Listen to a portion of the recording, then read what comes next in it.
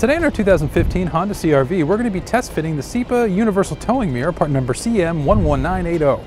Where I'm standing right now, this is going to be your normal field of view when you travel without a towing mirror attached. But however, if I take a few steps out here, as you can see, this greatly increases your field of view while you're towing your camper or your trailer. The towing mirror is fully adjustable to rotate to wherever you need it, and can go back and forth and be adjusted up and down as well.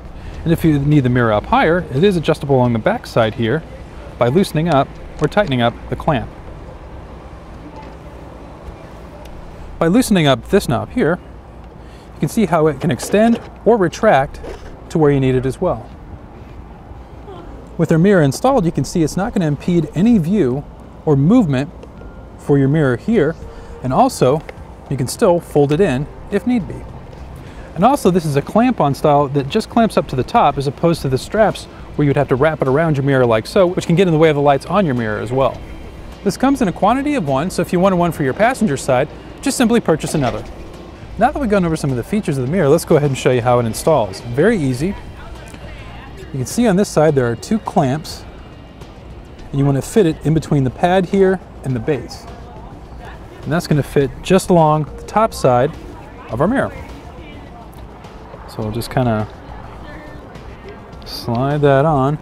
Now if it doesn't fit right away, we can loosen up the clamps, give us a little more room to work with, just like that.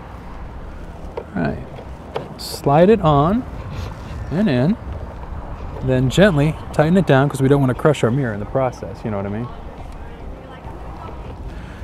With it installed, at this point you want to determine where to best set your mirror once it's installed. You tighten it down like so. And there you have it for the CIPA Universal Towing Mirror on our 2015 Honda CR-V.